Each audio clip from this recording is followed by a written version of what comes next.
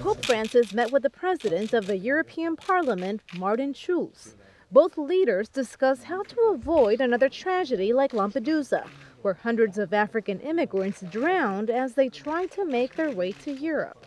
After their 30-minute meeting, President Schulz talked with the press, discussing the need for European countries to work together on this issue.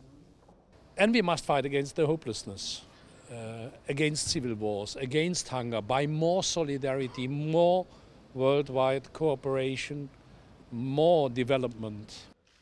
He also talked about how 25 years ago, John Paul II addressed the European Parliament.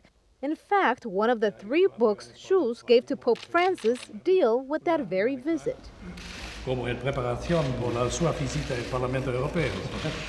And therefore I thought it is a quite great chance and a big opportunity to invite once more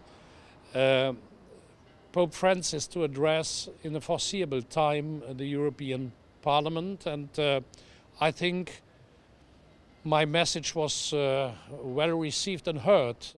During their conversation, the Pope at times spoke to the president in German. He also gave him some advice in Spanish.